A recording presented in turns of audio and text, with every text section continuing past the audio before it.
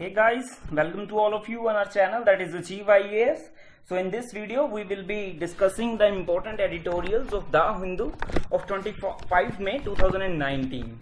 So friends, in this video what we will do, we will analyze your editorials, and before starting your editorials, let me tell you that I will just provide you the crux of the editorial, because my purpose here is to just give you a perspective and not to kind of dictate each and everything that is given there in the editorial, because self-reading is very important. So my purpose is only to guide you people. So let's see what is the first article. So in today's newspaper there are only two articles that are of relevance, and the first article is about the task that the new government, that is the NDA-2 government, has to tasks that are before it, that it must proceed with, so as to take the economy on a positive note. So let's see what the article says. So basically it has highlighted important points, so you must know it. So it is very important article because it can give you a general idea on the issues that are facing the Indian economy, or for that matter in completely the Indian scenario, that whether it is politically, institutionally, or economically, or societally. So the article is not that much comprehensive, but it certainly gives you the idea. So here the author says that the time is here that the previous reform measures are more strengthened, and there must also be renewed focus on infrastructure, housing, technology, health, education, water and environment. So these are important issues. So if you are reading the Hindu newspaper, or for that matter any newspaper, then these are the issues that frequently figure in the news. So infrastructure is very important, housing for all, because we have a kind of target for providing housing to all people by 2022. Similarly, we have a kind of task to upgrade our technology, whether for defense purposes, whether for our economy needs, or for any other matter, and health, education, as well as water and environment. So here author also says that the focus must also be that the agricultural jobs must be reduced. For that that is to say, the people depending, they should not be reduced, but the people depending on them must be reduced. They must be kind of channelized to other sectors, so that the burden on the agriculture sector could be reduced. So as the data suggests, that only 23% of rural income now comes from farming. So but the people that are engaged in agriculture or in farming, they are quite large, and it demands kind of moving away these people from these agricultural jobs to other sectors. So also the need of the hour is about police and judicial reforms, and also the direct benefit transfers. So you know about direct benefit transfers, through which the government transfers various kinds of subsidies and cash transfers, cash support that the government provides to under its various government schemes. So the author says it is necessary that DBT must be strengthened more, so that the delays in payments could be reduced, and other thing the author suggests is to tackling the slow job growth. In fact, this was the issue of this was the kind of major setback. It could be that the major kind of, we can say, a miss of NDA-1 government, because there was not much job growth during the first phase, during this previous phase of NDA government, and there were also some other political analysts who were saying that the slow job growth and unemployment could bring down the NDA government, but this didn't happen. But the government certainly should focus now to increase the job growth. And in similar manner, there is a talk of revitalization of banking sector. So you might know that non-performing assets are a big issue. So from 2011 NPAs are rising, and there is a liquidity crunch for which credit growth is not taking place, and also private investment is not taking place. So here the author emphasizes the need to revitalize banking sector.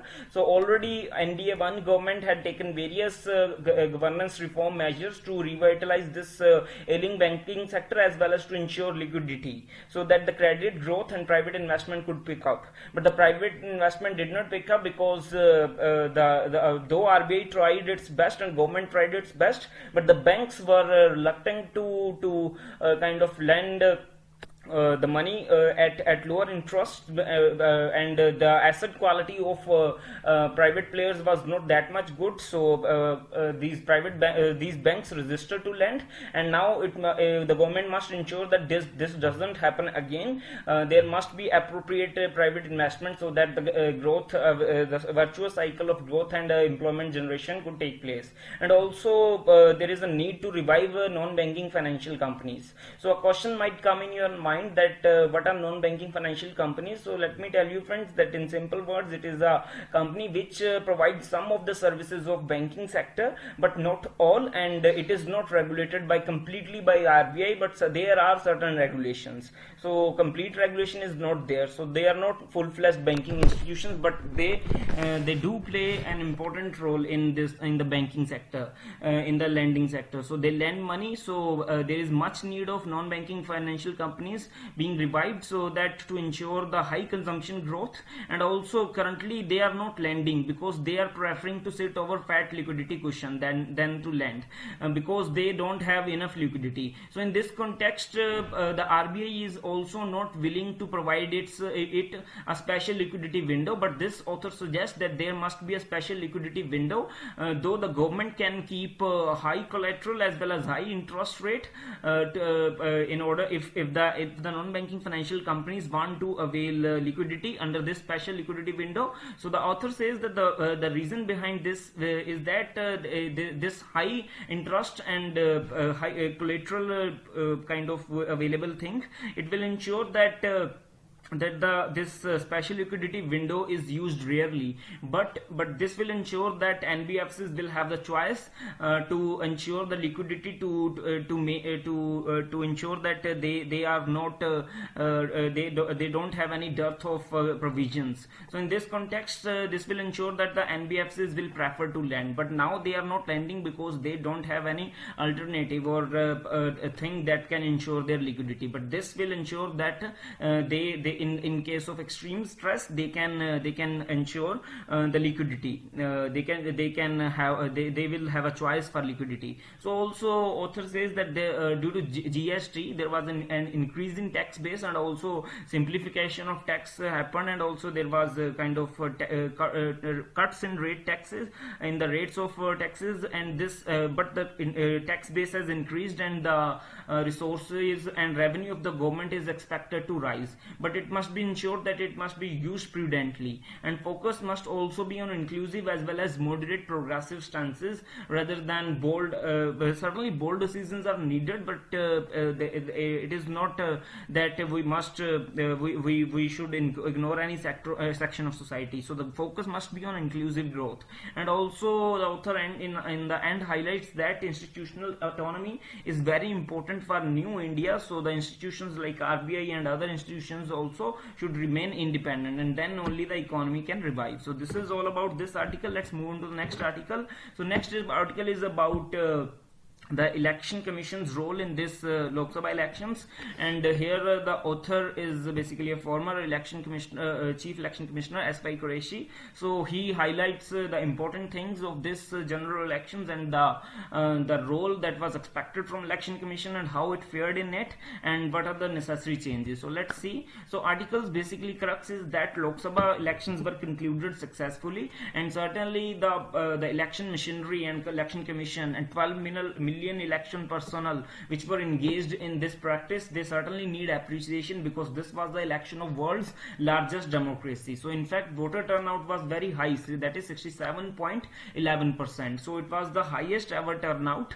So with every general election the voter turnout is increasing, and elections were held in 7 phases, and MCC, that is Model Code of Conduct, was operational for quite a long time. So in this context the author highlights that due to the age of social media, when there is a rise in social networking sites like WhatsApp, Facebook, Twitter, and any other like Instagram and other social media websites also, to ensure the full implementation of Model Code of Conduct certainly is a big task for election commission, because it could not ensure that MCC could be implemented effectively, but certainly it is the issue that author suggests that election commission must focus on during this this break that is available to it, so that the model code of conduct could be implemented properly. So in this context also, the author suggests that there must be a proper cost benefit analysis of short phase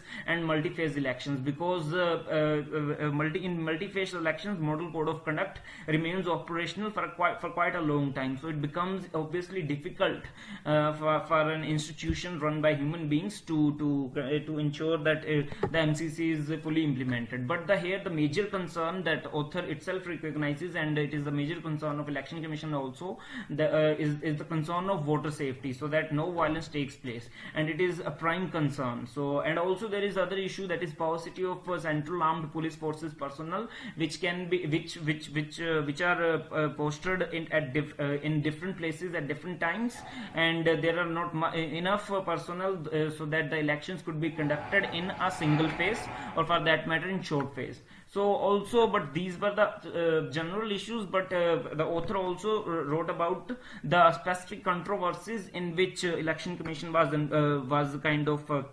in which Election Commission's image was kind of, we can say, declined. So there was a role of money, media and mafia. So certainly here the Election Commission has no role in fact, and certainly but author wants to highlight that there was enough use of money, media and mafia.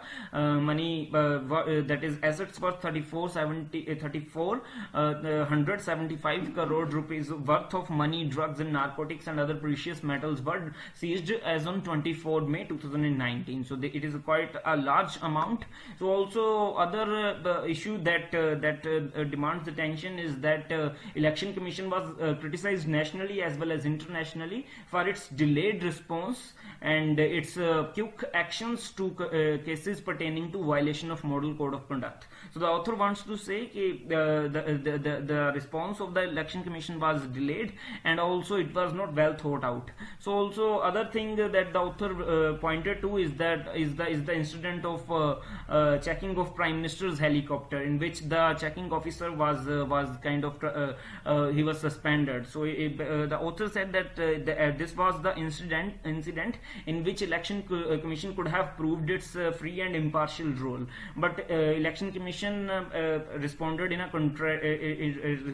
contrary to what was expected from it, and it suspended the person who checked the Prime Minister's helicopter. So another thing is that of the VVPAT counting. So basically the practice is now that in each assembly constituency one EVM is taken, and its EVM votes, electronic votes, and its VVPATs are matched.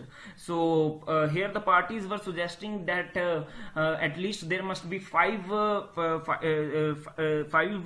VVPATs that must be matched with EVMs, so that there could be increase in confidence and credibility of electoral process. And also Supreme Court also suggested this, but Election Commission was on defensive on this suggestion. Other thing also which the opposition suggested was that in case of a mismatch in even one of the EVMs, there must be complete counting of the complete matching of VVPATs with the electronic votes in the EVMs in the entire assembly constituency. But the Election Commission clearly rejected this demand, but the author says that this demand was worthy of consideration. And also here the author says that Election Commission has also been accused of being soft on the current government's leadership, for example Prime Minister and his party president.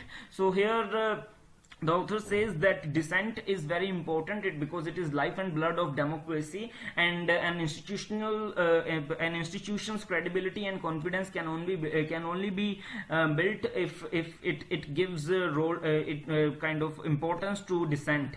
But here it gave 6 clean chits or 5 clean chits to the Prime Minister and his party president, and also the demand of the election commissioner who was against giving the clean chits, his demand that his dissenting note must be made public was not accepted by Election Commission. So this the author criticizes that this must not have happened, because the dissenting note must be a part of this entire notice. So here author in the end highlights that there is ascendancy of paid and fake news. So this was very much bigger problem. So paid and fake news were there, and there were criminal polarization of Indian society, and there was also hate rhetoric.